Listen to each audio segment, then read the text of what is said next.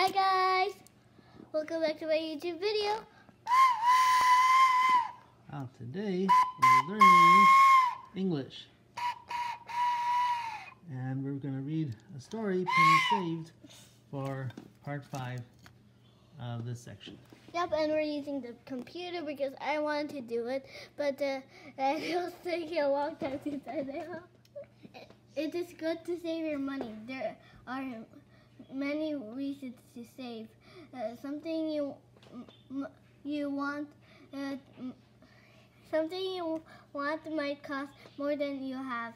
If you save your money, you can buy it. Week 1, 25. Week 2, 25. Week 3, 25. Week 4, 25.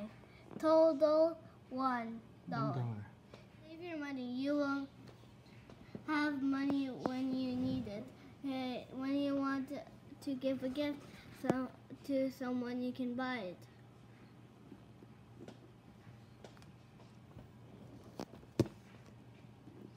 And some people save their money in a bank. A bank is safe to keep your money. But most people steal from the bank, not your house. So I don't think it's... From reading the story, why is it important to save money? So if you want to buy something, you can buy it.